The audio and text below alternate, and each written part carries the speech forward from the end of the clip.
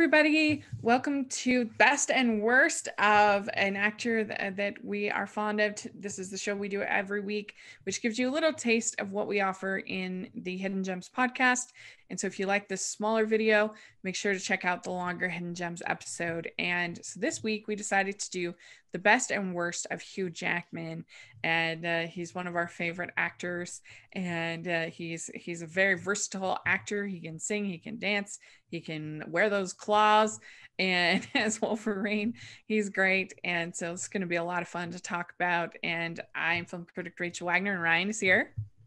Hey, Rachel, so great to be back with you again. And yeah, Hugh Jackman is what is referred to in the theater world as a triple threat. He can sing, he can dance, and he can act. And he does all three incredibly well.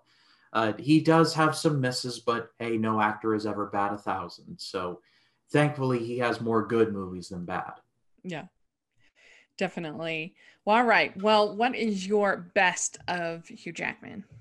So this was very tough because there's a lot of movies I could have chosen. I could have chosen Les Mis, which he nearly won an Oscar for and should have. Reason number 15,325,000 why I don't trust the Oscars. But I decided to go with Logan, which was the final turn of his as Wolverine. And yeah, this movie is awesome. Hugh Jackman, Patrick Stewart finally got the send-off that they so richly deserved after spending nearly 2 decades as Logan and Professor X. The movie was directed by James Mangold, who directed Walk the Line, Copland, and after this movie would direct Ford v Ferrari.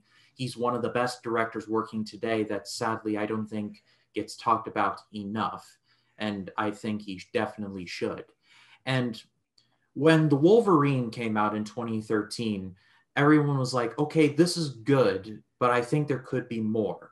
Logan is more. This movie is a hard R. It is told in about as raw in a manner as you can get with a movie like this.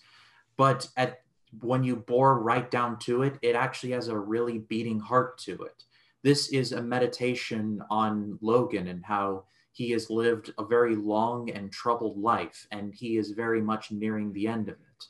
And he has to take care of Professor X, who is nearly out of it at this point. And I could talk about this movie for days, but it's simultaneously sad and also can be funny at times. It's got great action, but it also has very slow and tender moments. Hugh Jackman's chemistry with Daphne Keane is incredible. Like I said, I could go on, but like I said in my review for Shane, Logan is the Shane of superhero movies, and I'll just leave off at that. Yeah, so I haven't seen Logan, believe it or not. I know it's a big blind spot of mine. But my best, I really debated. I went back and forth. If I was just going off of pure acting, I would probably say Bad Education. But if I'm talking about my favorite, then I'm going to say Les Mis. And I know the Les Miserables has issues and problems. I get that. They went for the live music, and a lot of people, didn't love that choice, but I appreciated it. I've seen Les Miserables done by high school students, and I loved it. I've seen Les Miserables done by super amateurs, and I loved it. I just love Les Miserables. I love the message of the show, the idea that of redemption and mercy versus justice. And I love that there's no real villains, except for maybe the Thénardiers, but they're silly and funny, so I can deal with it. And I think that he does a good job as Valjean. I think that you feel for him. He's very sympathetic, and the whole cast I think is pretty good. Of course, Anne Hathaway won the Oscar for her role, and I don't know. I just this was one of the first pieces of music that I ever really fell in love with was Les Miserables, and I knew literally every single line of the whole show. And then when I went and saw it when I was 15 and as a high school student, it just blew my mind, and I absolutely loved it. And then I've seen it 3 times on Broadway since and loved it every time. And like I said, I've seen pretty much every production whenever it comes, whether it's at the local professional theater or if high school's doing it, whoever's doing it, I'll go see it because I love it so much. And so even with its flaws, I love Les Miserables, the movie, and I love musicals, and I just love the message of this musical in particular, and I love the songs. They're so beautiful. Yeah, my previous knowledge of Les Mis up until that point was Bring Him Home and maybe a touch here and there of Freedom Is Mine, those two songs. So Uh-huh. when I saw this movie, I pretty much went in blind and I was just blown away by how by just the quality of it. Again, it's not perfect. Russell Crowe, God bless him, he cannot sing his way out of a paper Yeah. bag. But I don't think that's necessary. I don't think for the rest of the singing that's not necessarily a bad thing. I mean, people are like, if only they had professional singers do it. I'm like, okay, maybe, but then you wouldn't have them communicate the acting part of it. You're either going to have actors try and sing or singers try and I act, and I maybe wish they that's had dubbed him. I do. I think that that would have been the better choice. And but they went the live music choice. I just his songs are meant like it's fine if you decide not to dub if the songs are written that way. But the problem with Les Miserables is the songs are written for professional singers, so they sound weird when they're not sung by a professional singer. But it's the same way with Beauty and the Beast. The songs that were actually written for the non-singers, the new songs, they sounded way better than the old songs written for professional singers. And so that's what's the problem. Like the thing about La La Land is, yeah, they're not the best singers, but at least the songs were written for them. And so it showcased their range and their skill as best as possible. And so that's why I think singing, when you have someone like Russell Crowe singing Stars, which is such a powerful anthem, you need someone who can sing a powerful anthem. So why not dub his voice? Nobody would care. They did it for My Fair Lady, they did it for King and I, they did it for some of the great musicals ever made. They did it for West Side Story. Why can't they do it for Les Miserables? yeah. My Fair Lady and West Side Story are both awesome. Yeah, I agree. Anyway, that's my choice. I love Les Miserables and I love Hugh Jackman. And so that's my choice for my favorite. So, what is your worst of Hugh Jackman?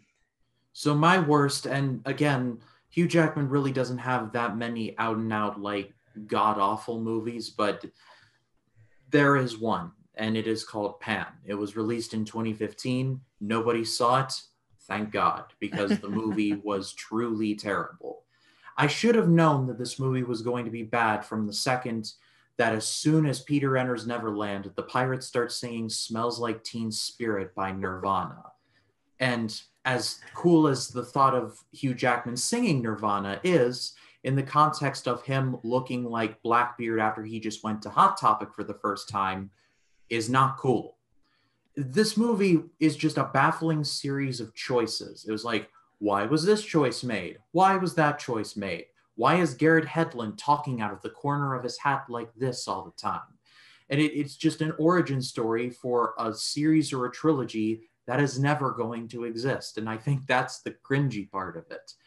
Hugh Jackman is trying, God bless his soul, but even he couldn't save it. I think he was trying to do his best Jack Sparrow impression and completely whiffed it. I could talk about this movie for hours, but I'll just leave it off at that. It is not good. I actually haven't seen that one either, thank goodness. I got warned sufficiently and I didn't have to cover it for anything, so I didn't see it. So, my worst, I definitely would pick movie 43, but that's a bunch of shorts, so I'll give him a pass on that one. Because that's one of the worst movies ever made. But I will go with X-Men Origins Wolverine. And this movie, it's just so boring and so not interesting. And the claws look so bad. And there's just nothing. I mean, it looks like a episode of television. It doesn't look like a feature film. It's got very little to recommend it. You've got Deadpool's mouth stitched up, which makes no sense. You have all these characters brought in. Gambit brought in, and it just does nothing and just kind of hangs there and is boring, and it's just really bad. It's one of the Dang worst it, comic book 20th movies I've ever Century seen. Fox, you had one job, just one. Make Wolverine look cool. It's literally almost done for you, and they Yeah, somehow managed to screw it yeah, up. it And looks terrible. this movie, talk about baffling choices. Like casting Will I Am from the Black Eyed Peas as a mutant. Why was that done? Like, why was Blob made into just a fat guy and not like some kind of a mutation? Yeah, Like, why did they make Liev Schreiber a block of wood?